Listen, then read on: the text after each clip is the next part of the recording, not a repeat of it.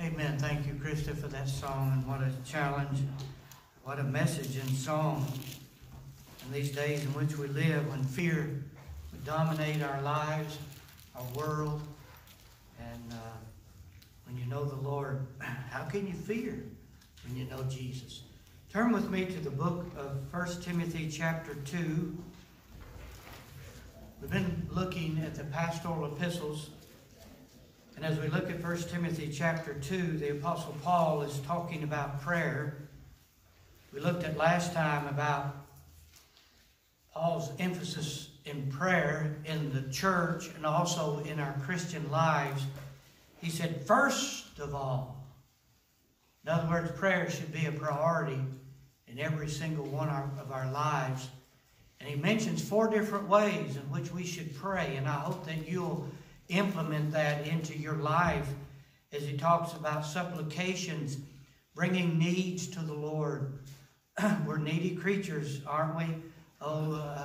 We have some. By the time the Lord meets one need, I got another one.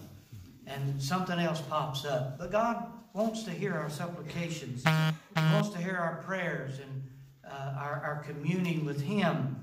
He wants us to pray for others. Even Paul said, brethren, pray for us. And I could say that. Brethren, pray for me. I need your prayers. We need to pray for each other. And he tells us more specifically in just a moment. Then he tells us to pray with thanksgiving as we come to the Lord with our needs and problems. Lord, we got another problem or another need. But now he addresses in particular, as we come to verse 2, praying for authority. So don't divorce verse 1 from verse 2, because they're linked together as I talk to you today about praying for authority. He said we're to pray for kings and for all that are in authority, that we may lead a quiet and a peaceable life in all godliness and honesty. For this is good and acceptable in the sight of God, our Savior. In other words, Paul said to pray in his day for the king and those in authority, and that truth still holds today, that we need to pray for our president and those in authority. We may not agree with the president, his policies, or his agenda, but we are commanded to pray for him. And oftentimes we can see in even American history that our presidents have often been immoral, wrong, or ungodly, could we say. President Kennedy was immoral. As we know, in recent years, we find out some of his affairs and his behavior. We know that President Clinton was immoral. And what is sad, he even still got reelected. After Andrew Jackson's swearing-in ceremony and his address to Congress, the new president returned to the White House to meet a flock of politicians, celebrities, and citizens that all gathered at the White House. The crowd swelled to more than, some historians say, to 20,000 people. As they gathered at the White House, this boisterous mob, as the story goes, made a scene. Some guests stood on furniture in muddy shoes, while others rampaged through the rooms looking for the president, breaking dishes, crystal, and grinding food into the carpet along the way. The White House staff reported the carpet smelled of cheese for months after the party was over. In an attempt to draw partygoers out of the building, servants set up wash tubs full of juice and whiskey on the White House lawn.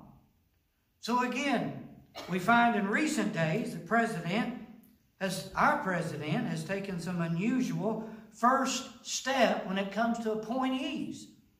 He has appointed the first transgender cabinet member, the first lesbian White House press secretary. There was a petition circulating at Notre Dame for him not to speak at the graduation ceremony. Of course, him being Catholic, because of his stand on abortion. And all of this was just in the first 5 months of his presidency. But the Bible says, Pray for kings and for those in authority. So my first point is this. We are to pray for authorities. And as we think about this comment and this command that Paul is giving as he writes to Timothy, we asked ourselves, well, who exactly was king during his day? Who was the Caesar during Paul's time as he writes the book of Timothy? And of course, when he comes to the book of 2 Timothy, he has appealed to Caesar and finds himself in prison. But we know during Paul's time that the Pharaoh at that time was Nero. Now Nero's mother was Agrippina, that her mother was Caligula's sister. He was Augustus' great-great-grandson, Nero was.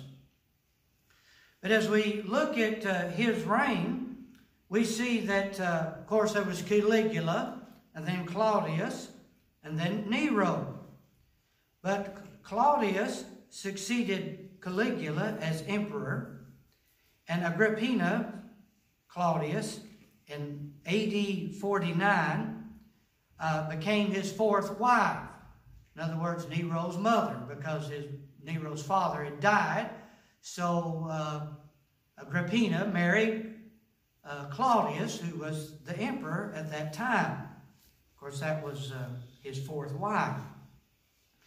But again, we find that Nero later would become the Caesar.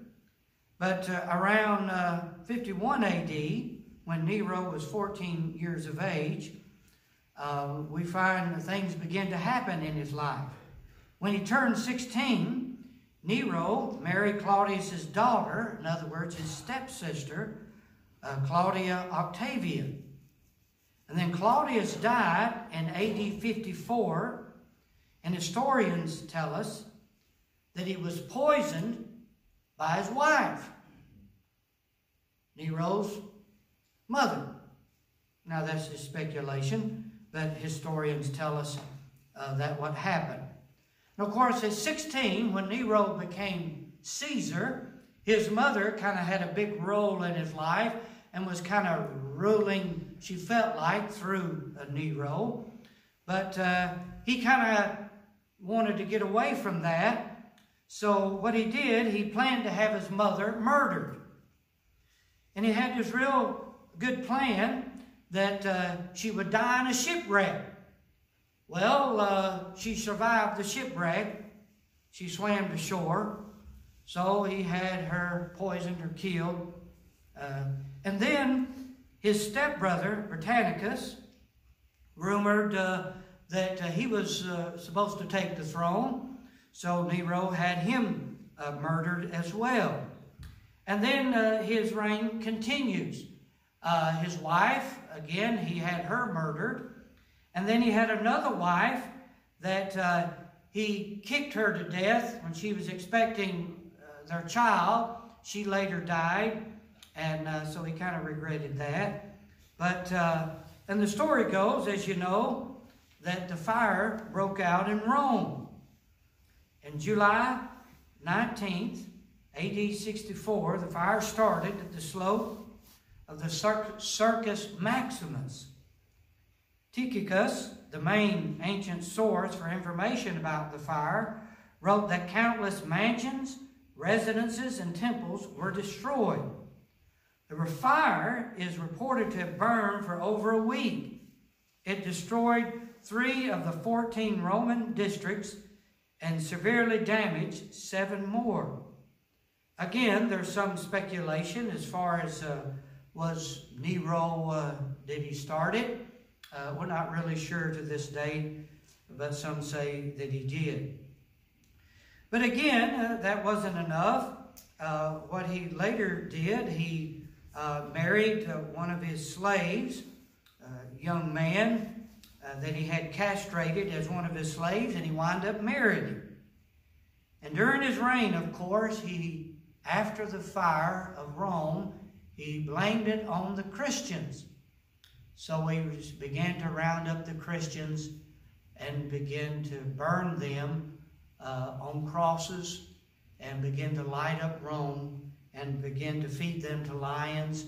And the persecution started under Nero.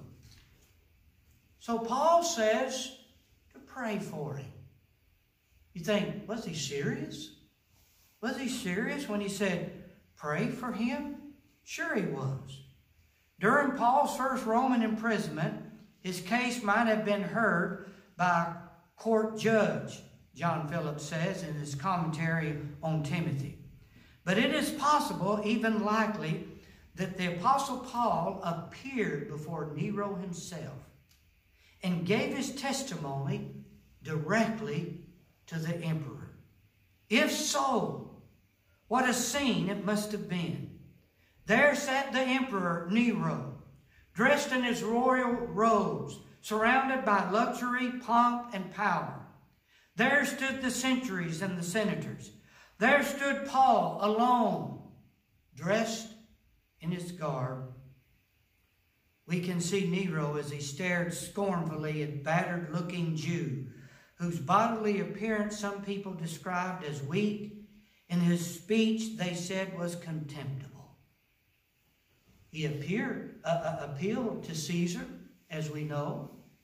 Did he ever make it to stand before him? We don't know for sure. But we do know that he died under Nero's reign. We do know that Nero's, could we say, evil stretched far and wide. Even many believe the Apostle Peter died under Nero's reign. But needless to say, he says, pray for these kings. Pray for all that are in authority. And we too, in this day in which we live, we must pray for our president. No matter who he is, no matter what his policies are. It doesn't mean we have to agree with what is going on, but we can pray and must pray. Pray that he would be saved. Pray that he would be filled with wisdom to lead our country. Pray that he would do the right thing. Pray that he would not be deceived. Paul says pray not only for our president, but for all that are in authority. Again, Philip said pray. Paul was exhorting us to pray for those who wielded power, for the senators, for soldiers, for the local magistrates. The church had already felt the sting of persecution from Herod Agrippa I. He had murdered James and tried to kill Peter. Paul stood before a criminal high priest, a corrupt Felix, a compromising Festus, a careless Herod Agrippa II. Paul himself had persecuted the church at one time. But someone prayed for him. And no wonder Paul would say, no matter how wicked, no matter how ungodly, no matter how unjust, pray for the leaders and those in authority. Look what happened in my life. I was wicked and ungodly, and I stood by as he would give the testimony. While even Stephen was stoned to death, I arrested and persecuted the church. I was a wicked, ungodly person in authority. But I came to know Christ. Paul said, pray for those in authority. And we too must pray. Pray for our governor. Pray that he would know the Lord. Pray for our senators, that they too would do the right thing. Pray for our mayor, as we wrote him a few weeks ago and said, we're praying for you. Our leaders in the community, our leaders in the church, our leaders in our home. In other words, the Bible tells us, the effectual fervent prayer of a righteous man availeth much. Oh, listen, there's a lot of things we can't do, but we can all pray. Pray for our leaders and those in authority.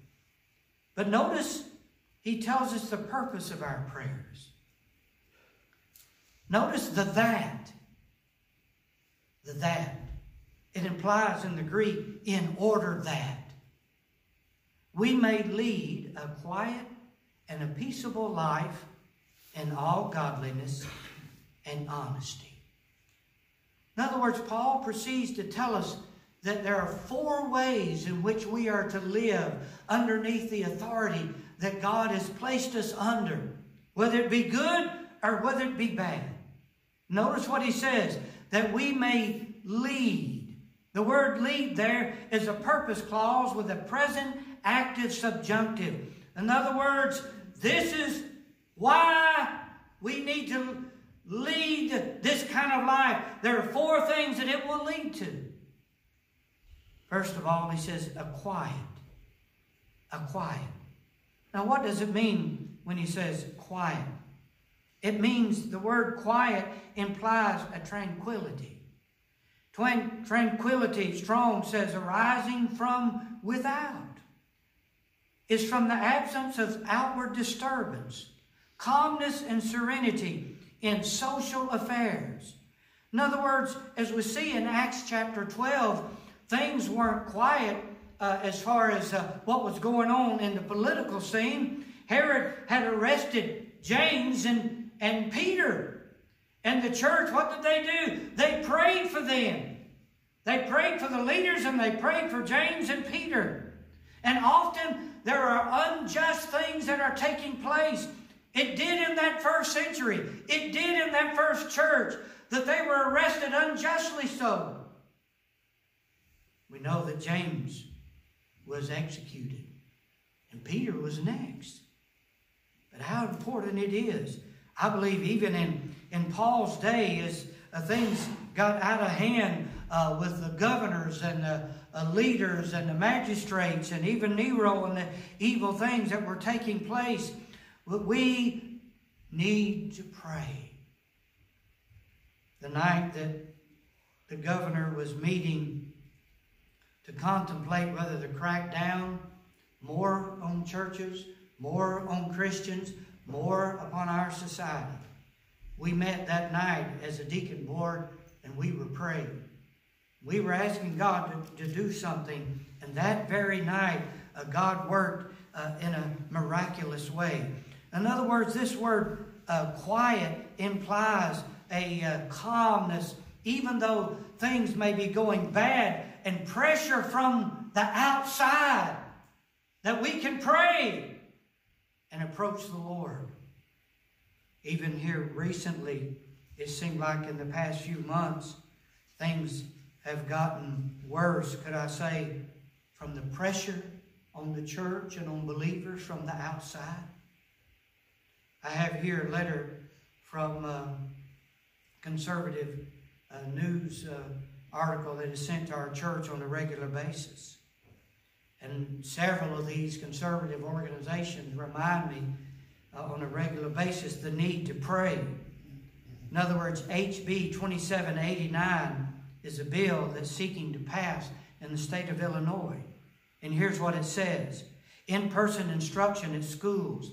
The department shall establish metrics for school districts and public institutions of higher education to use during the public health emergency in determining if the district or institution may safely conduct in-person instruction, or if the district or institution must implement remote learning or blended remote learning to keep students and staff safe.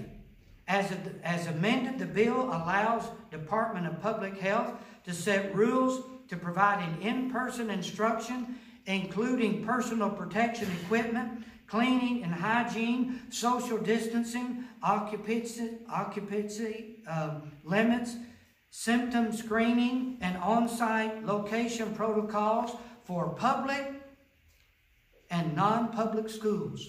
Enforcement of the rules will be the responsibility of the local health departments of public health. HB 9, birth certificate, requires the state register of records to establish a new birth certificate when receiving a signed statement that they have undergone treatment for purpose of gender transition. HB 45 changes all statutory requirements from alderman and alderwoman to alderperson and alderpersons changes all statutory references from congressman to congressperson. HB 709. Well, I won't read that one. HB 1871. Vote by mail. Expands voting by mail. Signed into law by Governor Pritzker. HB 3100. It's an amendment required for all mandated reporters of child abuse to complete a section in training for explicit bias training. This will require all pastors and teachers to complete the bias training when they come up for retaining for being mandated reporters of child abuse. HB 2590 allows people to get genderless marriage certificates. HB 818, sex education, requires politically correct sex education training for kindergarten through 12 for all private and parochial schools. SB 1730 requires all public corporations to report self-identified sexual orientation and self-identified gender of its directors. Second reading is in the House. In other words, we're having pressure that is coming from without.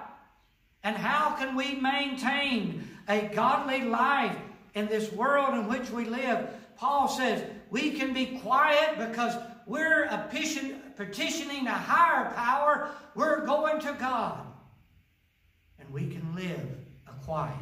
We don't have to burn down Chillicothe. We don't have to burn down the Capitol. We don't have to be irreverent, or we don't have to be wrong to do right.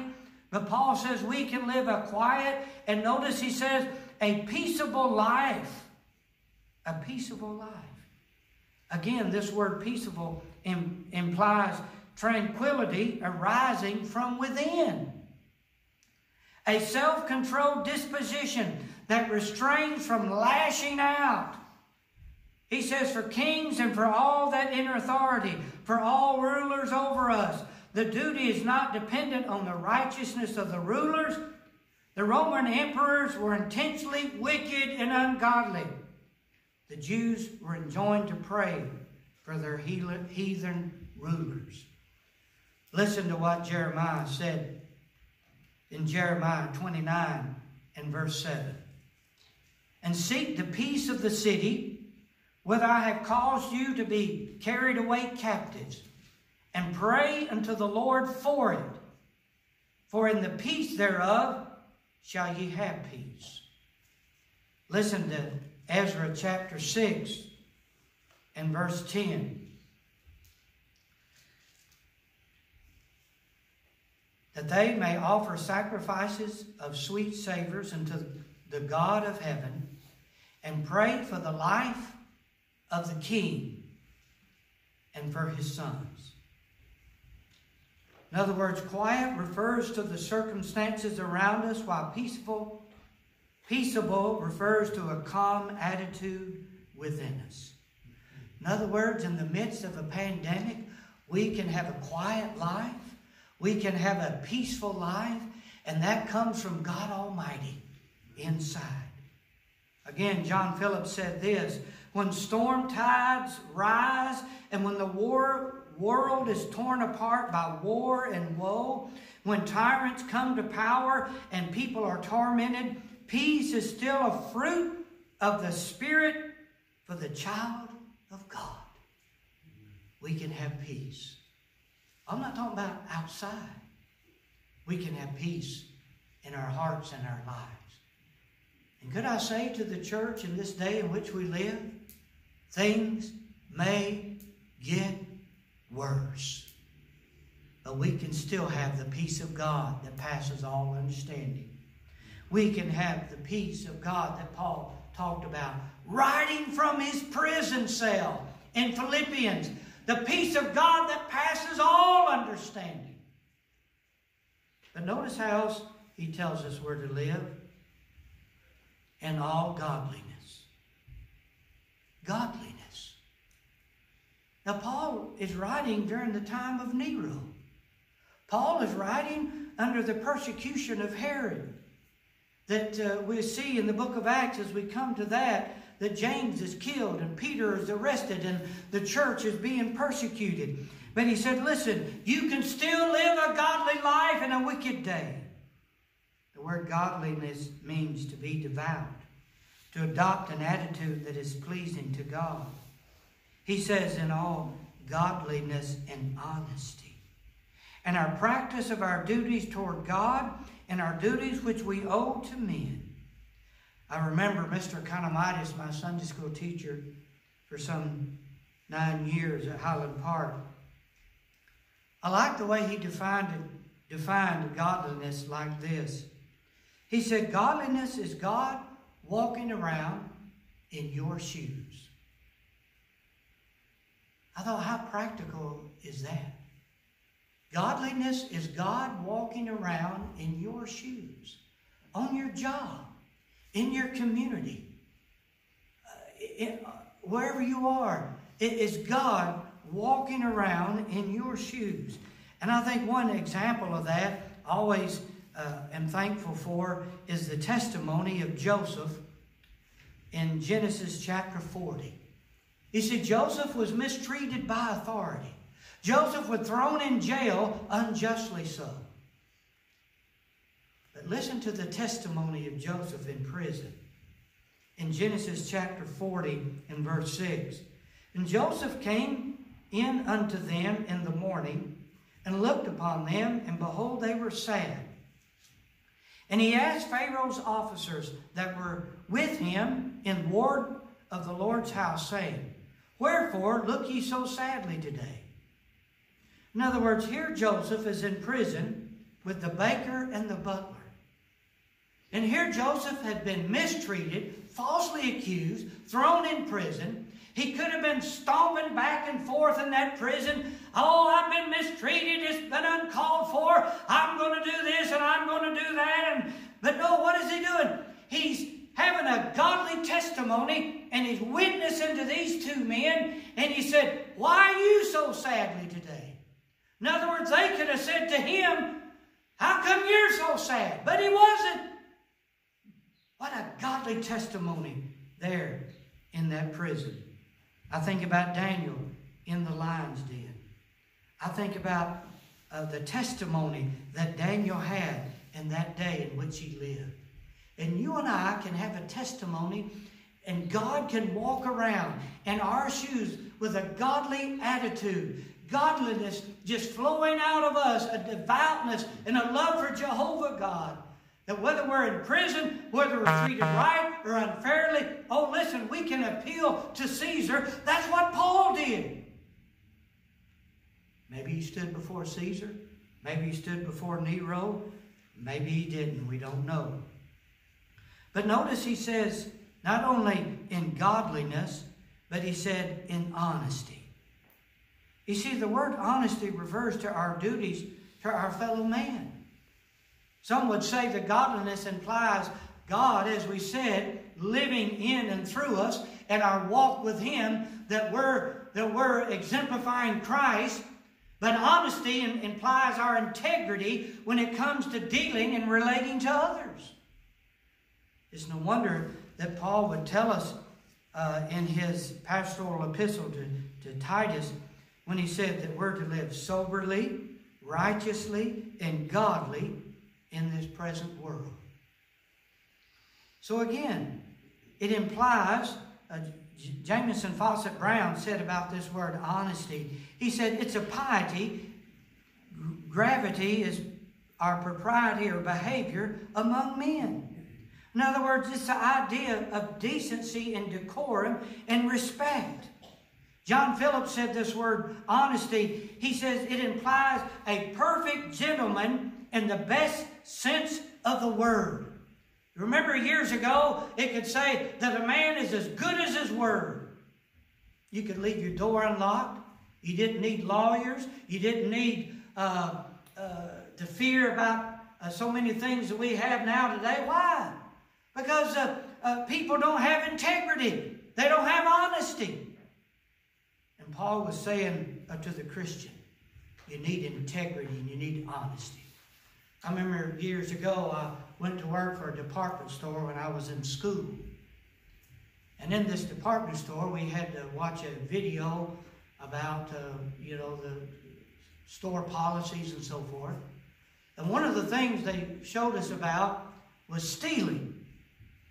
Now, it wasn't stealing from shoplifters, because this was a furniture store, necessarily. It was stealing from employees. And it said, and it gave the statistics how the employees were stealing from the company. In other words, there was no integrity whatsoever. But how it should be said of a Christian in the community. You know, they're honest people. They work hard. Their testimony. I remember years ago when I worked in a grocery store, employees would steal from the company. I thought, how sad, and what a sad testimony. But it should be said of you as a citizen, as wherever God has placed you on your job or whatever you are, that you have a testimony of integrity and honesty. And nowadays, people, they'll lie, cheat, and steal at the drop of a hat. How important it is that you have a life, a testimony. 4 ways.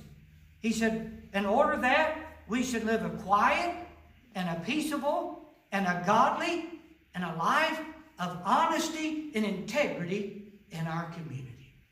He said, well, look who's president. Well, look who's king under Paul. Nero.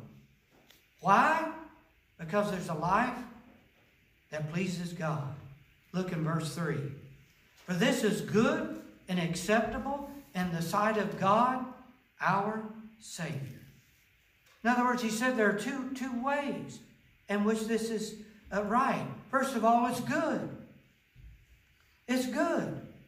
In other words, the word good there is the word that implies it's proper or beautiful. Literally, Strong says it's good in the eyes of God. It's interesting, there's 2 words, or really 4 words that Paul could have used here when he used the word good. He could have used the word agathos.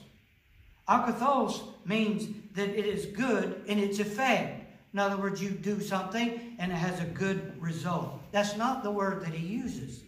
The word he uses here is the word kalos. It means inwardly good.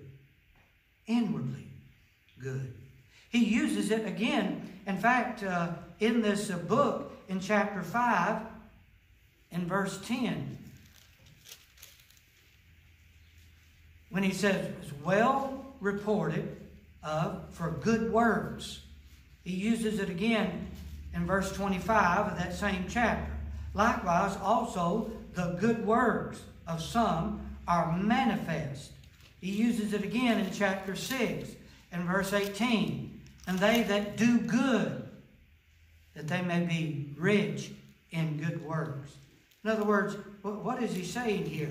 He's saying it's when you live this kind of life, in these 4 ways, that it is good in the eyes of God.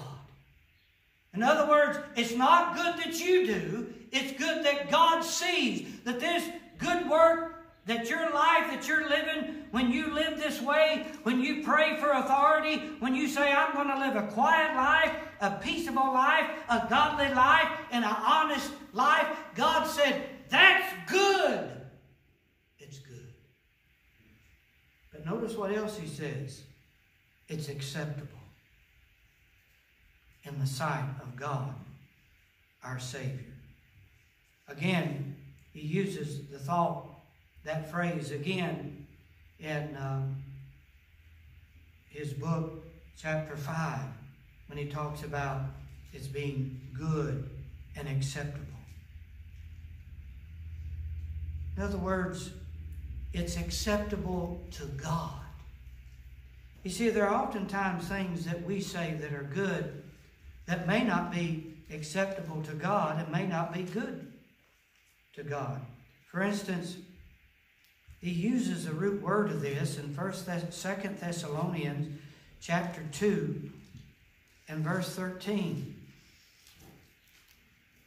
Listen to what he says.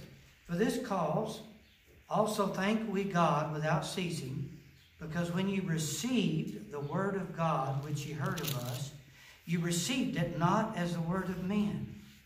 In other words, the received there is the implication is it was accepted. What's he saying to the church at Thessalonica is they received the word of God. Not like it was the word of men, but it was the word of God. In other words, they received it gladly.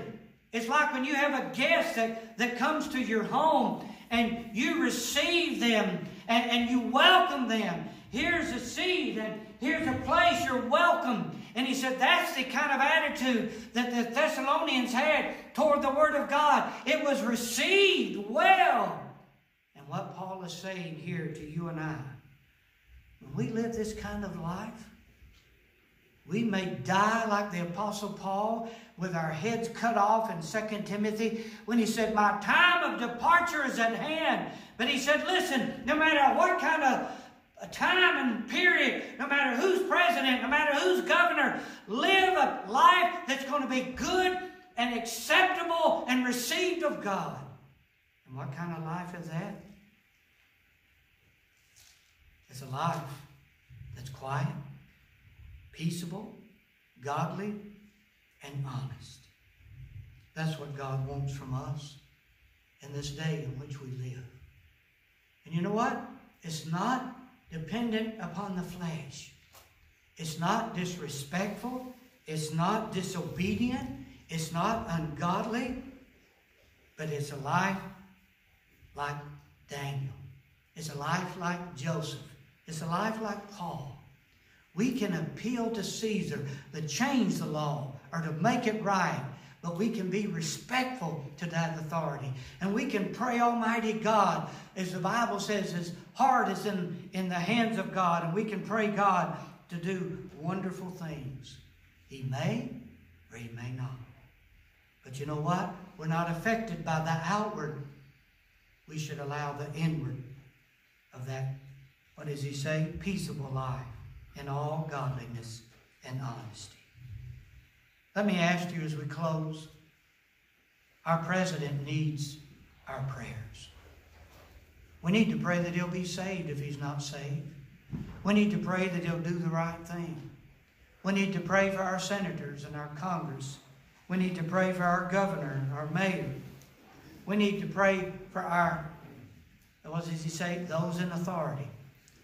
Young people, do you pray for your parents? Oh, they treat me unjust. Or maybe you had a godly parent or you don't have a godly parent. The Bible says to pray for him anyway. How about that boss? Maybe he treats you unjustly so. You need to pray for him. Pray for those in authority. Do you pray for your pastor? Do you pray for those in authority? The Bible says pray for them. We need to pray. Would you bow with me as we pray together?